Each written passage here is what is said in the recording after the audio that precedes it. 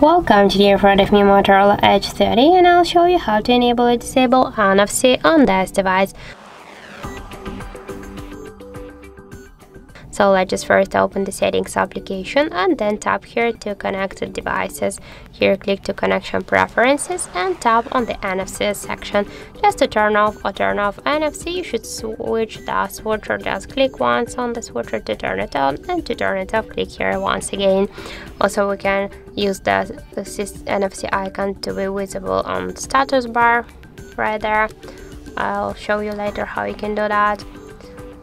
Also we can here switch the contactless payments if you want. And the second way how you can activate and turn off the NFC, just open the top bar here and somewhere find the NFC icon. In my case it's here. Just to turn it on, click on this icon. To turn it off, or click on the icon once again, and that's it.